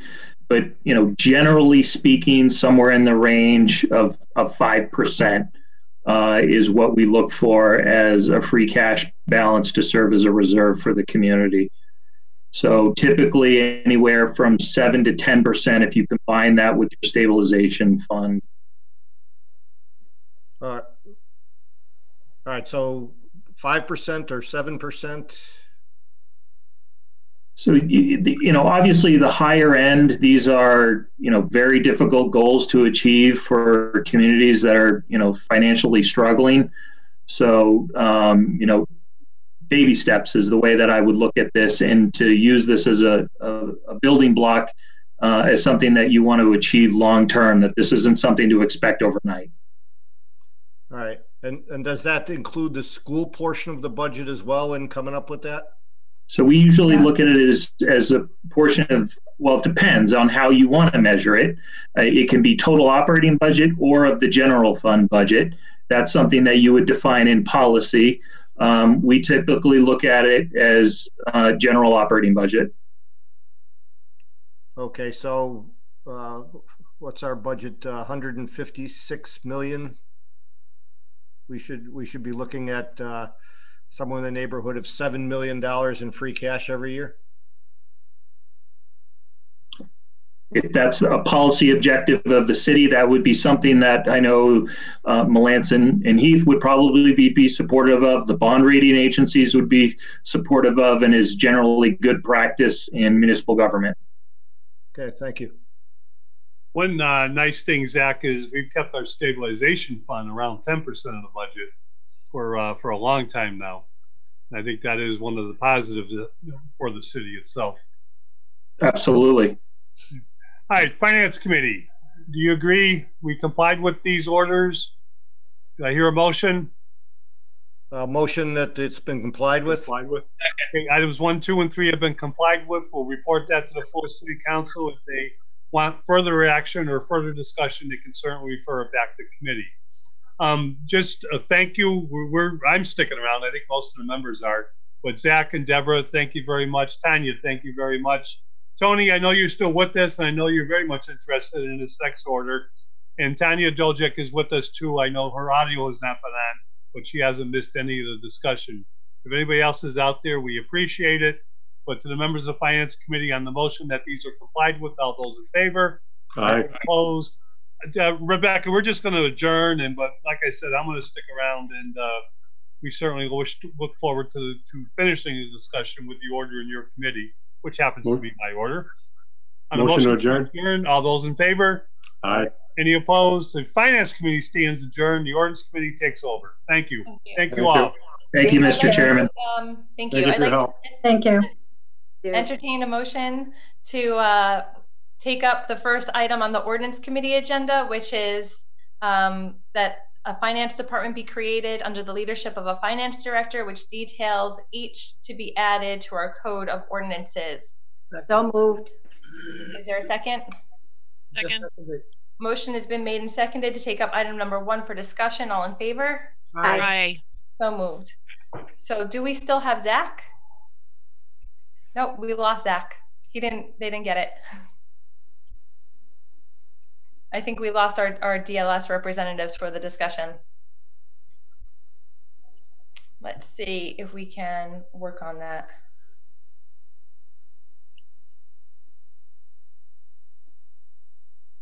I think Zach and the deputy commissioner's comments were led right into the order that you're about to discuss. Yeah, but I think they were going to help us navigate that conversation a bit. Let's see if Mike Bloomberg, are you there? Yeah, sorry. Are you looking for the DLS to come back on? Just Yes. Zach, I think. Yeah, okay. Let me send him a note. Sure, thanks.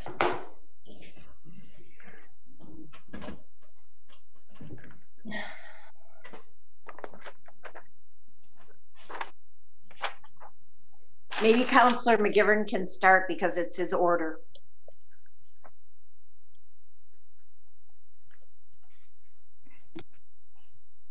Under discussion, Counselor McGiverin, do you want to give some context to the order? Thank you. Yes, thank you to the chair and to all the members of the committee and everybody who's still present.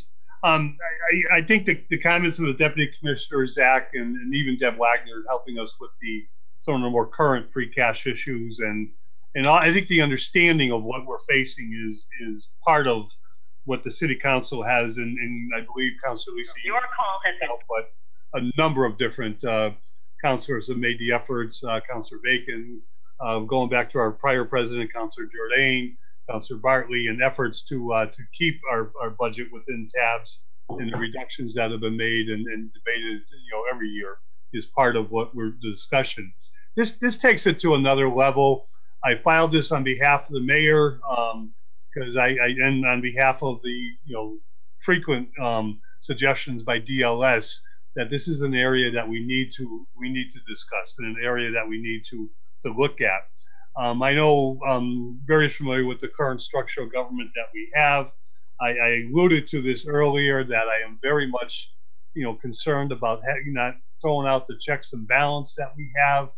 Notice that a lot of the reasons that we've discussed what happened with that $1.7 million not becoming free cash this year, dates back to an area where we failed to bring on board a new auditor to replace Brian Smith, and I think that's part of the discussion that we should be having here.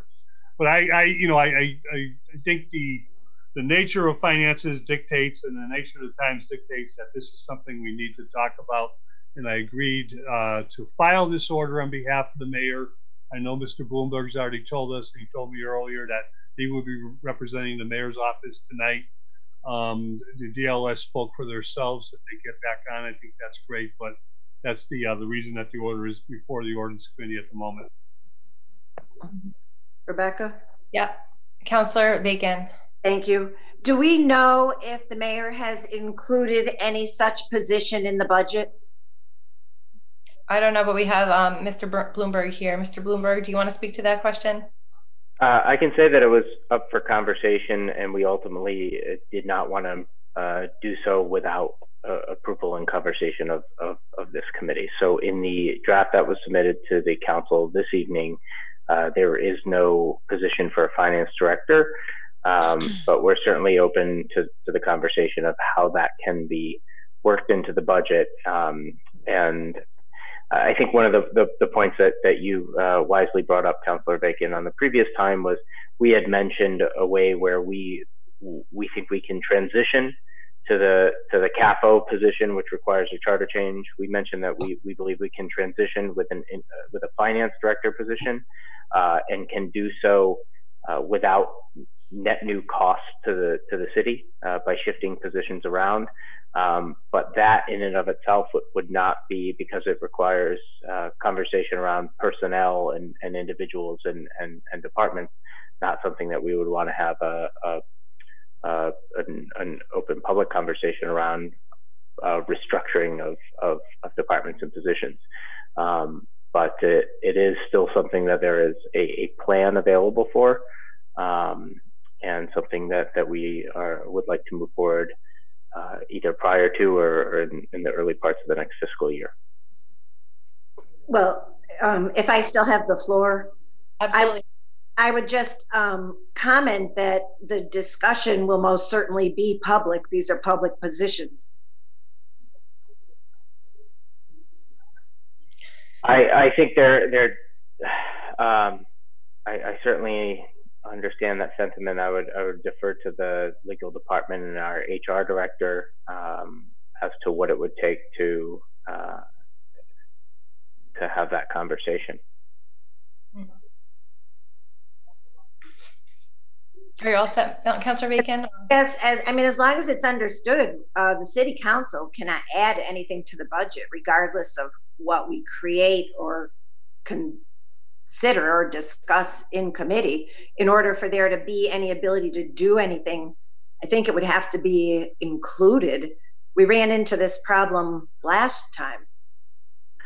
Right, and I think from what we saw last time was that the city council really didn't like things being included in the budget in advance of there being an ordinance creating these structures or positions.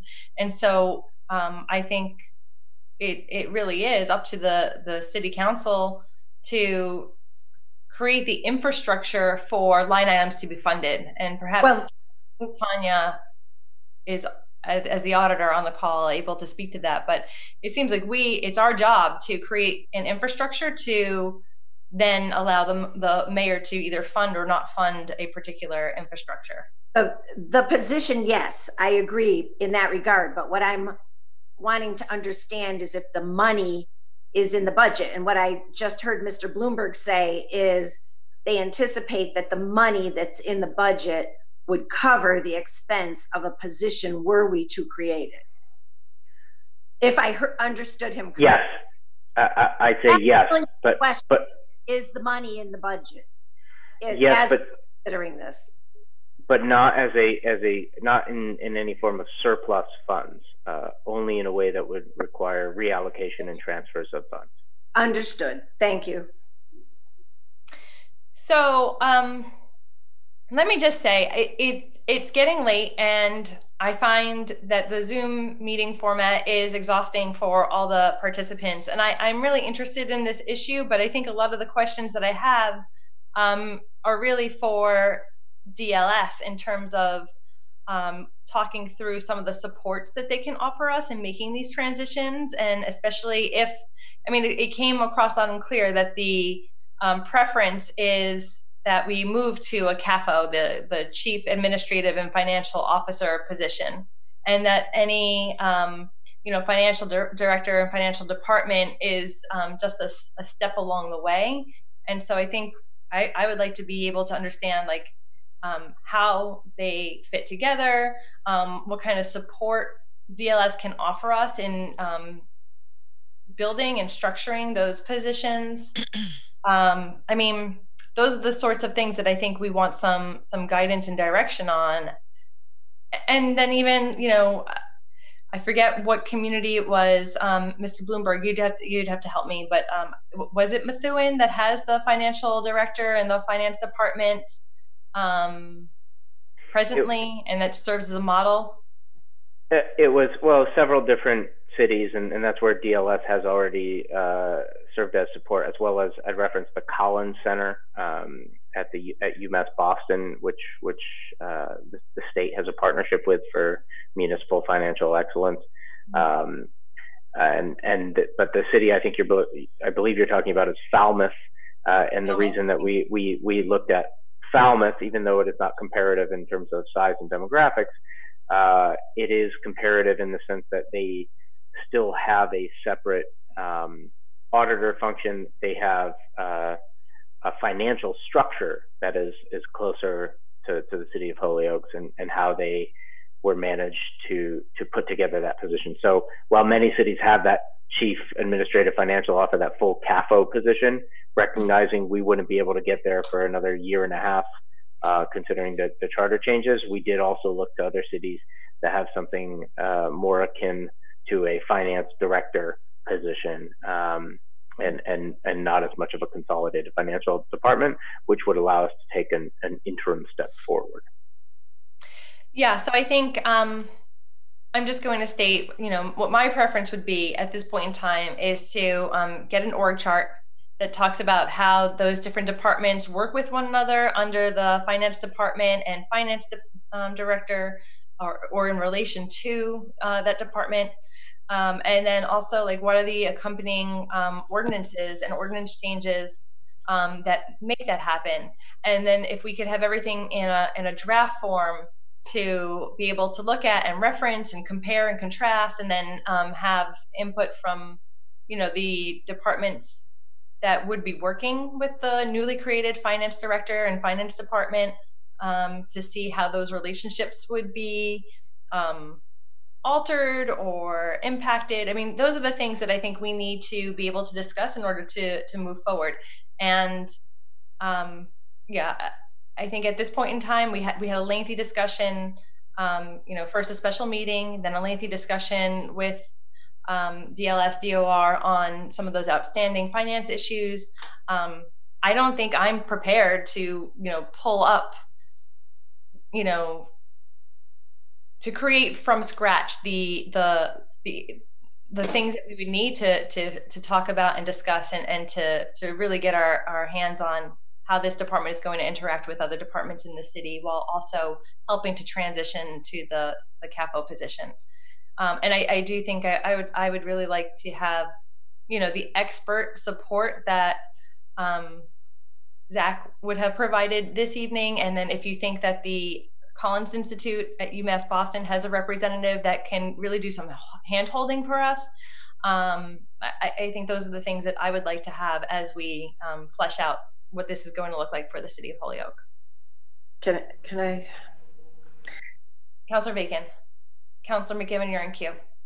So I have a question that I'd like to refer to legal. I would like legal to weigh in on if, as we're looking at considering these changes, what charter changes would be required to actually be able to implement the changes.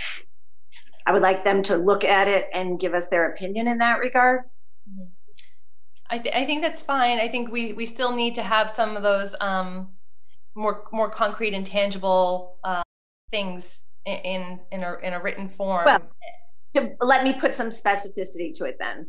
If we were to be creating this department, it would not be possible to have an elected treasurer, and it would be extremely awkward to have the city councilor appointing the auditor and the collector if there's to be a head finance person managing the finances. So that goes to the charter. So we need to understand from legal, there's no point in spending a lot of time discussing this if we can't even move forward with it unless we have a parallel action happening relative to the charter, which, as we all know, is quite complicated when there's this many things involved in it, when we have to bring it to the public, which we do.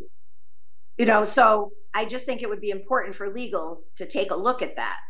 And in terms of the structure of the department, the mayor should be coming in to us with his proposal for how he would see that department. It's not up to us to sit here and figure out, in my opinion, what his department would look like. He's the one that wants it. He should be coming to us proactively with what it would look like. Thank you. Mr. Bloomberg, is your hand up to respond, or did you take it down? I was just wanted to clarify on the legal pieces in the conversations that we had with Division of Local Services. So to correct, Councilor Bacon is correct in that we would need a charter change to, and the approach that we would put forward would be to do a combined treasurer collector and have that position be appointed. Now, the process for doing so would be to put a question on the ballot, and we'd be looking to do that for this November. It would take some time, and it wouldn't go into effect until the end of the existing term of the city treasurer. So that position could not be changed until January of 2022. Yes, and the conversation and what DLS has suggested is a good interim step is for an interim position of a finance director, which at least provides some directive and support to the existing disaggregated finance departments, and to give them an essential chair that can work across the existing finance departments. By ordinance or by charter, it would not be able to oversee the treasurer, but it would be the chief partner with the treasurer in terms of financial oversight and partnership. And so it creates a stopgap approach. It's not an ideal long-term approach, but everyone is of belief that it would be a better system than the one that we have now. Sorry, everyone internally believes it would be a better system than the one we have now. Thank you for the clarification. And to Councilor Lisi's earlier point, that would be a chart that you could readily provide to the committee. Yeah, I think that it sounds like the next step is a request from council to get further in depth as to the details of that type of position in transition, and we'll certainly put that together for you. That would be my request. Yep, I echo that request. Councilor McGiverin. Thank you. Very quickly, Councilor Bacon, I agree with her 100%. I do not see this as a way to circumvent the charter. The mayor, as Mike just expressed, is looking for stopgap measures. After the discussion earlier this evening, I think we recognize that we have to, at the very least, talk about this. But the charter is important, and to do this correctly, this is a lot of charter changes down the road. The other point I wanted to make real quickly, though, is not just the structure, but to get some salary ranges as to what we're talking about here, because the affordability always factors into this type of discussion. Thank you. I'm happy to give a brief answer on that. Yeah, you might as well give the brief answer, but of course, we'll probably want to have everything in front of us and really, work to bring it all together. But if you have the answer, that would be great. Yeah, as part of the stopgap solution, we don't see the position because the position would expand greatly as if the position of treasurer is eliminated or combined with that of collector and put underneath it. We do see a phased approach where we have existing department heads and existing salary structures that make sense for a current finance director position, but we would imagine a higher salary if and when we were to eventually have a CAFO position, the Chief Administrative Financial Officer. So the salary would also be a phased approach, the same way the position would be a phased approach, because the responsibility would expand with any potential charter change. Okay. Are you all set then, Councilor McGiverin? You're on mute, but I think you just said yes. Yes, thank you. Is there anyone else that would like to speak this evening? Mr. Delude, I know that you've been patiently on the call with us the whole time. Do you want to say anything before we wrap up here? No, I'm all set. Through the assessor and the collector, they just have to be separate. So some cities and towns have treasurer collector combined, as Mr. Cronin had said before. And with the treasurer collector, they are separate from the assessors because the checks and balances on the mass guidelines and mass GLL, mass general laws. But that's about it. Going with whatever the council wants, and if there's a charter change, then that's what the people would want. So we'd have to go with the charter change through the people. Thank you. I'll make a motion to table. Is there a second? Juan Anderson Burgos is signaling that he's seconding. All in favor? Aye. Aye. Is that all 5 members of the ordinance committee then for tabling? Yep. Yes. Then the item is tabled. Is there a motion to adjourn then? So moved. Second. Motion has been made and seconded to adjourn. Thanks everyone. I know you put in a lot of time on the call and interface this evening, so I do appreciate it, and I'll work to get DLS back in front of us along with Mr. Bloomberg and some of these requests that we just made shortly. So thank you. Thank you. Have a good night. Bye.